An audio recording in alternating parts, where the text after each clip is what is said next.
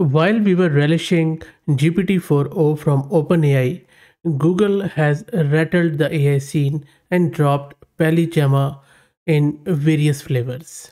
In this video, we will be installing this PaliGemma locally and then we will play around with it. Before I do that, let me give you a very quick overview of this awesome model. It is a very small 3 billion parameter model from Google, and it's a vision language model that was inspired by the Pali 3 recipe. It is built on SIGLib visual encoder, specifically SIGLib so 400 million and the Gemma 2 billion language model. PaliGemma takes as input one or more images which are turned into soft tokens by the SIGLib encoder and input text which is codename prefix that is tokenized by Gemma's tokenizer. The image tokens and prefix tokens are concatenated and passed to the Gemma decoder with full block attention, which then generates an output text autoregressively with masked attention, as you can see on your screen. The model's architecture is very simple. All in all, it's a new family of vision language model from Google, and PaliGemma can take an image and a text and output text. And there are three types of model: the pre-trained model, the mix model, and the fine-tuned model, each with different resolutions and available in multiple precisions for convenience. And if I'm not mistaken, there are 116 new models just in this PaliGemma family which has been released.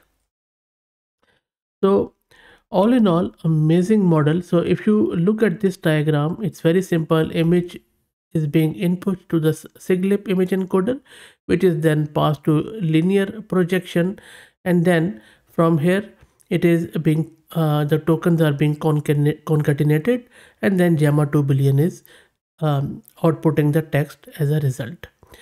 SIGLib is a state-of-the-art model that can understand both images and text. Like CLIP, it consists of an image and text encoder trained jointly. Similar to Pali 3, the combined PaliGemma model is pre-trained on image text data and can then easily be fine-tuned on downstream tasks such as captioning or referring segmentation. Gemma is decoder-only model for text generation, so combining the image encoder of SIGLib with Gemma's text using a linear adapter makes PaliGemma a powerful vision language model in such a small size. In coming videos, I will be going into more detail in the architecture and stuff, but for this purpose of a video, let's go to my local system and then get this PaliGemma installed and see how it works. This is my local system where I am running Ubuntu 22.04. Also, my GPU card is 22 GB of VRAM and my memory is 32 GB. You can even use a GPU with 16 or even 8 GB of VRAM, but I would suggest at least 16 GB of VRAM GPU. Let me clear the screen.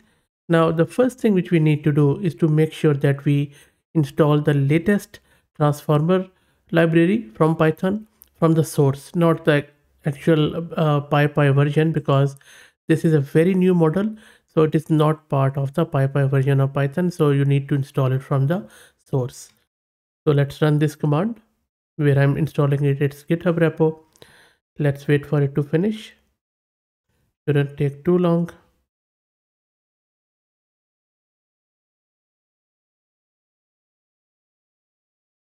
And that is done. So you see the version is 4.41.0 and development 01. So let's clear the screen here. Now also make sure that you install the pillow library. I already have installed, so I'm not doing it. And make sure you have PyTorch installed. So once you have these, let's fire up the Python interpreter, and you can run these commands in Windows 2 if you like. Let's import the transformers auto processor and PaliGemma for conditional. So this is a PaliGemma for conditional generation is for inference, and you won't find it in the actual transformer library. Let's also import the request so that we will be able to get the image from a URL, import the PyTorch, and also import the image function from Pillow library. Let's give it our model name. So I'm using PaliGemma 3 billion mix, and then let's download the model. The model size is I think around 9 gig, so make sure you have that much space. I already have downloaded it, so it has just loaded it on my GPU. Let's also grab the auto processor for this model. It will take too long. That is done. Now model is installed, downloaded. Now all we need to do is to process an image through it. Let me quickly show the image which I am going to process with it. So this is an image of a flower, and there is a honeybee sitting or bee sitting just on top of flower. So this is what I'm going to ask from this model, because it's not that easy for a vision model. So let's see if this model is able to detect this bee or not. So let me go back to the terminal, and now let's give it a prompt. I'm asking it what is on the flower. Let's give it the image URL. I think I already downloaded it, but that is fine. And let's convert it into raw data, raw image with the image function of Pillow. That is done. Let's pass the input to the processor. That is done. And then let's grab the output from the model. It might take few seconds because model is processing the text plus image. So let's wait for it. And now let's print out the response. There you go. So model has said B. How good is that?